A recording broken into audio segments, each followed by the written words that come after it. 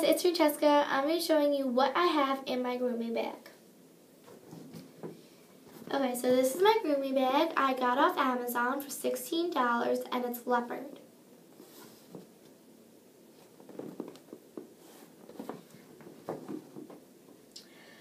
The four things I'm about to show you, my cousin got from Hobby Horse, so I'm not sure how much it is, so sorry.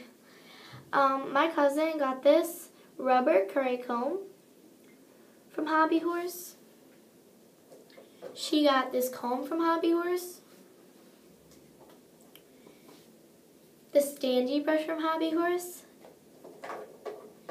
And this pick from Hobby Horse.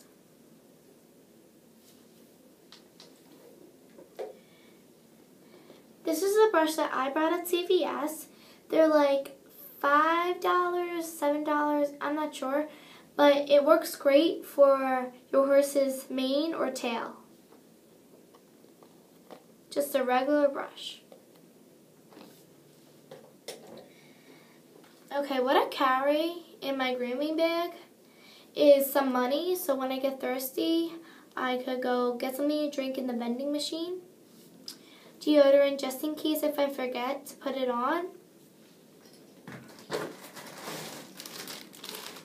Treats, mints. Oops, they just fell out. I'll fix that later. So mints are really good for your horses because they like go crazy for them. So you don't really need to buy treats, like a whole gallon of treats. You could just buy mints like at CVS for like $1, like 99 cents.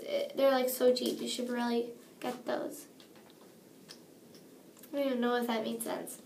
I got this lead rope off Amazon for, how much was it again? It was $10 off Amazon. It's pretty long. And I got this amazing halter that's leather from Dover.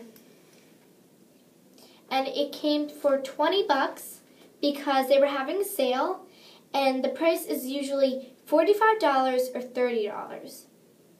So it was a really good price.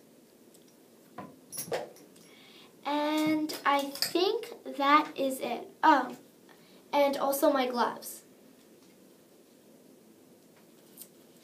Okay, thanks for watching. Please comment and subscribe and rate. Thank you.